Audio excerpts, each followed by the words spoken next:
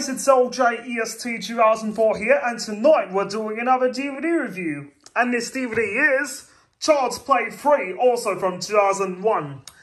There's the title right here, and we've got a close-up of Chucky staring at you angrily.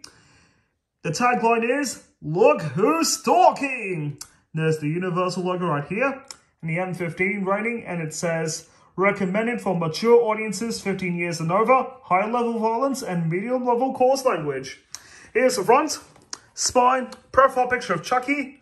The catalogue number is 9035729. The title, the Universal logo, and the M15 rating, and the back.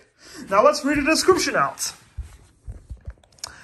One of filmdom's most notorious killers is back to wreak more mayhem as Chucky continues his quest to possess the body of a human child.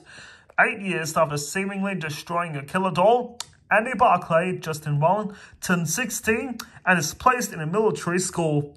Meanwhile, the greedy president of Play Pals Toy Company decides to resurrect the popular Good Guys doll line, confident that all the bad publicity is forgotten. As the assembly line recreates the first doll from a mass of melted plastic, the spirit of Chucky returns to renew his quest and seek revenge on Andy.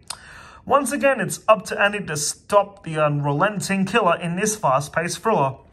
There's some of the pictures from the movie, and it's Chucky here. And we've got the main menu here. And down there's the information. And it also says 1991. Down it says 2001 as well. And the runtime is 85 minutes. There's the Universal logo and the M15 rating down here. Anyways, it's time to have a look inside. Here's the disc with Chucky. And I can see some scratches on it, but the disc itself played fine. And that's the inside, where it shows some more pictures from the movie. So anyways, what's your favourite scene in the movie and why did you like it? Please leave a comment down below. Anyways, that's it for tonight's DVD review, and please make sure to like, comment, subscribe, and smack that notification bell when a new video pops up. And I'll see you in the next video.